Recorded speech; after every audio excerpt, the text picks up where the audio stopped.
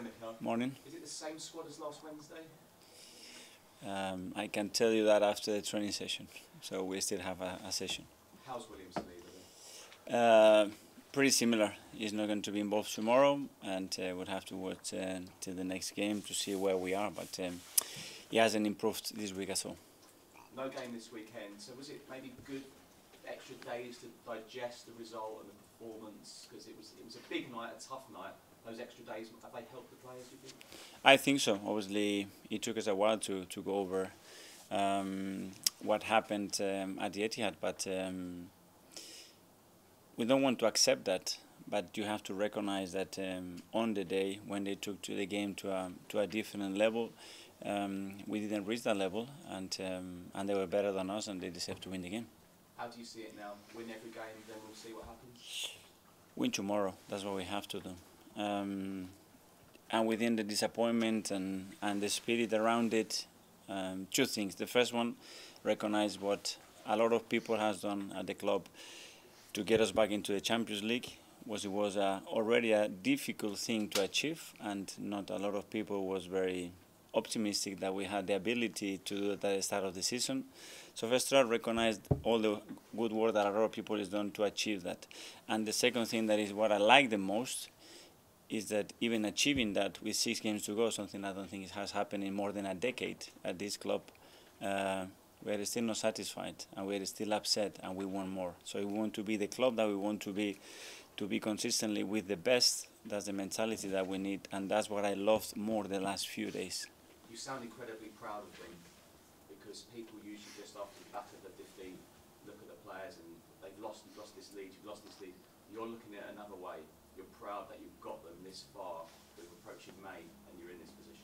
Yeah, because we have achieved what it was difficult to achieve, and we can still achieve the Premier League, because it's 5 games to go, and a lot of things are going to happen still. What we have to do is forget about what happened last week, learn from it, and move on into the next game with a full team at home, with our people, London derby, and put things right. 247 nights top. What does that mean to you, or is what's important is where you are at the end of the season? How many is 200? 247. So tomorrow 248. This is what I want. Win tomorrow and be at the top. It's been unfair, isn't it, with criticism, isn't it, when you get that? Like, is it something that happens in this country? They don't maybe look at how good Manchester City have been. I don't think it's unfair. It's football. We are Arsenal Football Club. We have to be here to win every single trophy. This is the demands. The reality, what happened in the last 15 years, that's not the reality. But the demands have to be there. So the thing that I like the most, again, I repeat myself, great, we are in Champions League, and everybody is still unsatisfied with the situation. And this is what we need if we want to move forward as a club and as a team. A couple of drop points before, then you went on a great run, those wins at Villa and Leicester. Is that what you look to now? This is what you need to do?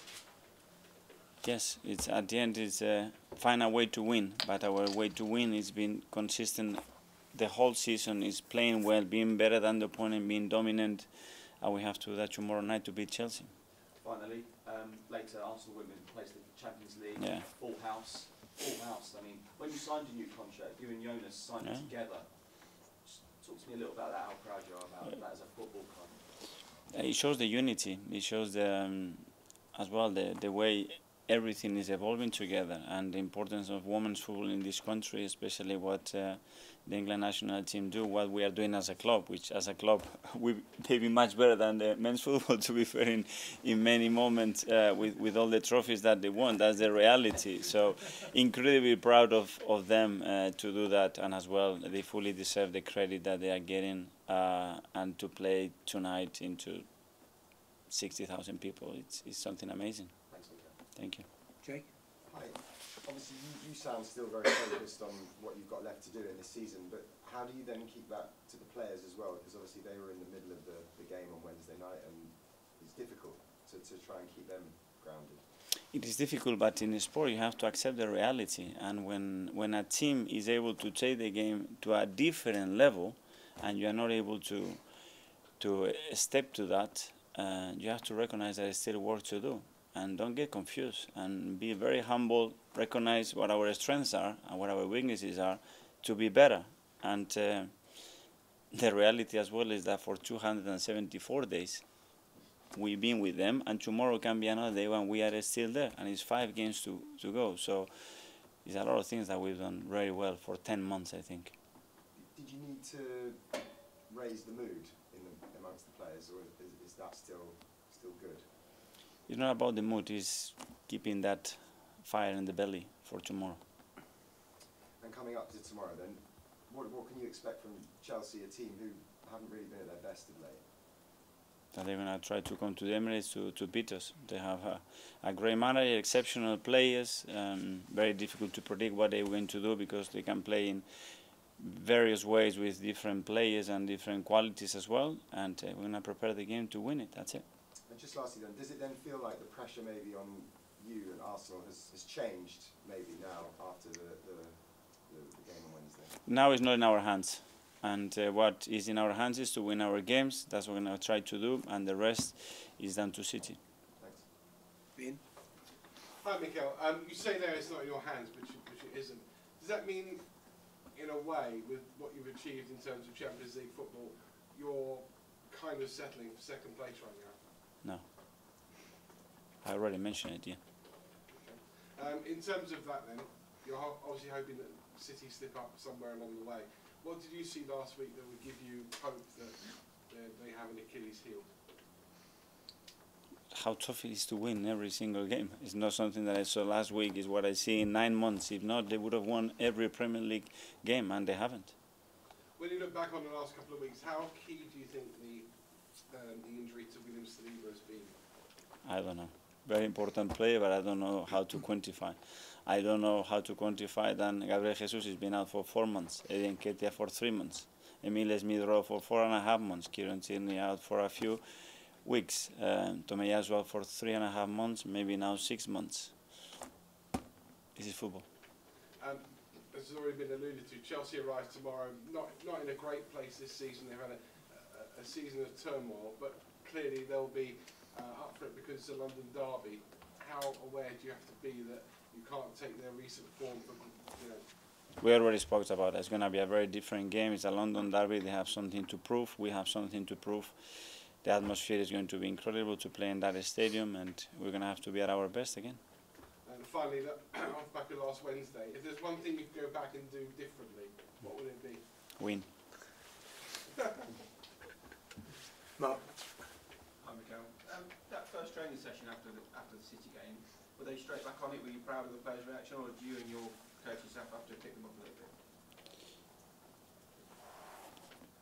They didn't need much, you know. They knew the disappointment was across the club. I think everybody, our supporters, our people, our staff, our players. It was a big night, and we didn't produce the performance that we wanted, and we deserved to lose the game, and we have to move on. But I think it was a good reality check as well.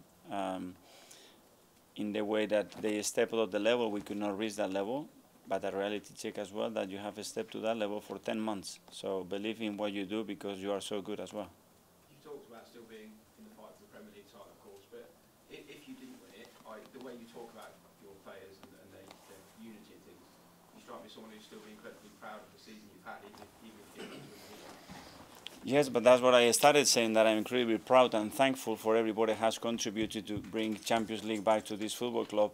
With 5-6 games to go, something that hasn't happened in over a decade in this club. So congratulations and thank you so much for everybody who's contributed with that. And thank you for still being upset and not accepting that Champions League is enough and we want more, because this is what is going to demand to get what we want. You talked earlier about making sure you progress next season. When you look at Chelsea and the good players they've got, is that a lesson also that things have to be managed properly? Because you look at the drop-off they've had this year, you've got to be at your top every year to make sure you stay where you are. We're going to look at what we can do and what is the best strategy for us to move forward, to improve, to reach the level that that we want to reach. And again, it's going to be a very competitive summer and window, because now they're going to be 8 to 10 clubs with huge capacities to improve, and we know that. And Mikel, I know we've spoken about the 10 months or 247 days of what your team's done a lot well in terms of, I think, composure. It's probably the word I'd use. That's kind of gone in the last few games. How do you go about kind of getting that composure back? How did you maybe do that when you were a player? Because that composure a lot of times is related to moments, and a moment can change whether you use composure or you lost it and you could not cope with the pressure. And we have very important moments that we have nailed that moment and has given us 3 points, and other moments that I will stand that you put 3-1, the game is over and you don't do it. When you are at Anfield, or when you are at home and you concede the goals that we concede. But this is football as well, and sport is part of that. It's the key moments are what defines at the end whether you win or not. And in the last week, we have missed that piece. Is that more of a individual thing or collective? A bit of both, I think. James? Okay, when you analyse Chelsea, what do you think's gone wrong for them this season? Where do you think the weaknesses are in their team? I don't know. That's for them to analyse, not for me. I mean, it's often sort of said spending money, buying players is seen as the solution to everything, but is what has happened to them an example of how you need a lot more than just opening the checkbook up to actually make a successful team? I think in our model we have very important things. First of all, is to have the right people. And I think we have the right people too, and then we have the right players that can compete, that can challenge each other, can understand the role within the team. You need quality, you need goal threat, you need physicality, you need a lot of things in this game to do that. That is extremely difficult to find that thin balance with the players, and because recruiting is just you have the best intention, but then the player has to come here, has to fit in, has to get that chemistry with the manager, with the teammates, with the staff, with the country, and it's not easy at all, you know. So credit to everybody that makes those decisions as well. They don't really have anything to play for, Chelsea, in terms of their league position. Does that make them more dangerous, less dangerous? I don't know what the approach would be. They are really dangerous because when you look at the individuals that they can put on that field, for sure they have huge threats. So we need to be aware of that. Hi, Mikel. Couple from me. Firstly, on the spending side with Chelsea, we've seen them spend huge, amounts of money. The reflection of what's happened on the pitch maybe hasn't equated to what we've seen previous sides invest. Do you think that for next season with Arsenal has reduced the pressure on what spending equates to in terms of success in the league? But I don't know. But nobody says that next season they're going to make 100 points. We don't know because they have more exceptional talent. If they make that work, they can do anything, because they have the players, they have the infrastructure, they have the history to do it. So I don't know. I cannot assess what is right or what is wrong because you cannot assess it in 2 months when you make those changes. It's just not fair. I know you like your other sports as well, and this week we saw Giannis Antetokounmpo talk about the Milwaukee dropping out of the NBA playoffs, and he was asked about what success and failure is, even though that they lost. He said they hadn't failed, we worked towards something, and that can always be looked at as success. Do you look at what Arsenal do this season if they don't win the league as success in a way, because you're working towards the ultimate goal? As a manager, I don't want to be using those words. I know what we were trying to do, what the objective was, what we've been doing, and we still have the nicest part of the season to play with 5 games to go. That when I still look at it, it's like, this is not over, and I will pay a lot of money to next season in this moment, be in this position again, a lot, believe me. So I just want to maximize the moment that we have right now and go for it.